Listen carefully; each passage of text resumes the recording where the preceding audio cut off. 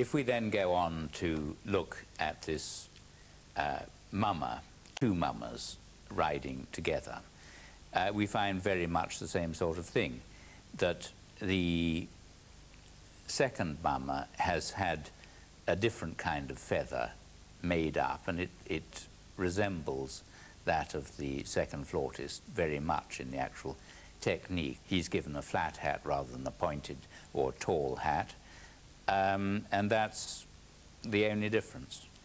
We then go to the fourth drawing, and we find, in fact, that what Rembrandt has done is he's walked round the subject as he'd set it up in his studio and made a second drawing, this time simply of one figure.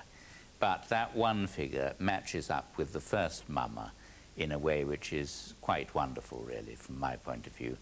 He wears the same tall hat. He has a plume sticking out of the same side of that hat. He's wearing the same kind of collar, the same kind of sleeve, the same kind of cape going over his back, and he's got a sword which crosses the horse's back in exactly the same way in both drawings. That is, the reality from which it came is the same.